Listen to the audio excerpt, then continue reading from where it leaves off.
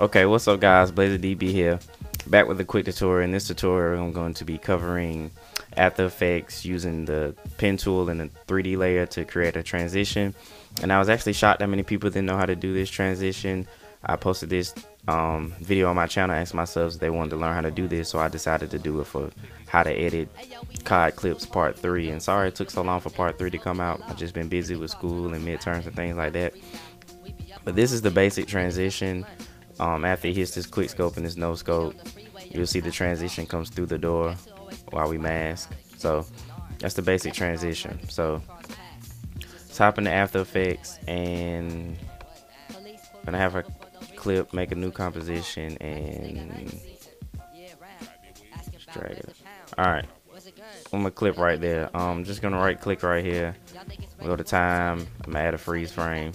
Simple as that. Now on Mac I think it's on Mac it's Command D, on PC I think it's Control D. You just want to duplicate the layer, and after you duplicate it you want to come up here to the pen tool, and if you don't have pen tool selected, just click and hold and just click pen tool. Now we're just gonna mask, and this is not gonna be perfect, but y'all can do it to perfection. We're just gonna mask this area out, and then we're just gonna come down here to this clip and we're gonna mask this area out.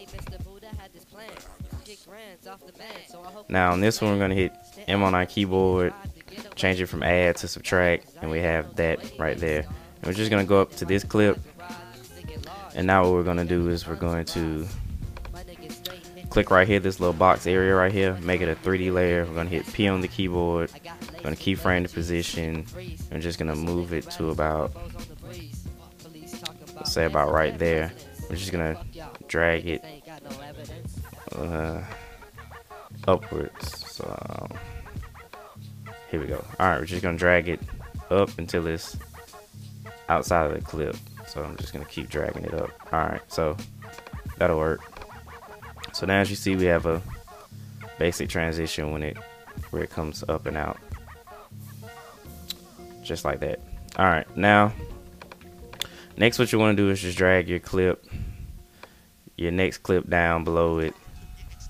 And as you can see, my masking wasn't perfect, but I really didn't do the tutorial for perfect masking. But as you see, when this comes up, we have what we want in the background is showing up, so that's good. Now we're gonna drag our top clip in between these two clips.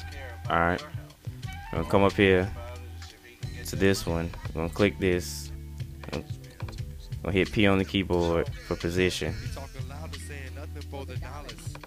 So we're gonna click this. All right, now what we're gonna do now is we're gonna come over here to about right here where other keyframe is, and we're just gonna keyframe all of these. All right, you can play around with it and whatnot, but I basically just use this. So let's say if you drag this along, you see you have your edges and things moving, but also you can just come up here, gonna hit P on the keyboard on this one, and just gonna double click, and we're gonna keyframe all of these. And now we're just gonna move our clip. So we're just gonna go over to about right here, and now we can move our clip. So you can just play around with it, but it really doesn't matter what you do. If you just mess around with this, I'm sure you'll get it to where you want it to go. So the orientation, is this one, you flips it like 3D, like, well, not really 3D, but it kind of flips it around like that, but we really don't want that one. So I'm gonna come over here, and as you see, this one zooms in. So I'm gonna just drag this down to about right there where it zooms in. Now we're just gonna move the clip over. So we're gonna come over here and we're gonna move the clip over just a tad bit, and then what we're gonna do is we're gonna keep zooming this in, and we're gonna move the clip over a tad bit more until it's in our face, and then we're gonna zoom in a little bit more and just keep zooming in until your transition is gone. So now when we look at it, we have our transition. So we just exit out all of these. Alright, so now when we have the clip playing, You see we have it, and we have our whole transition. So that's the gist of the tutorial. I hope you guys enjoyed the tutorial. Please visit my channel if you haven't seen my channel already. I do a lot of After Effects tutorials and things like that.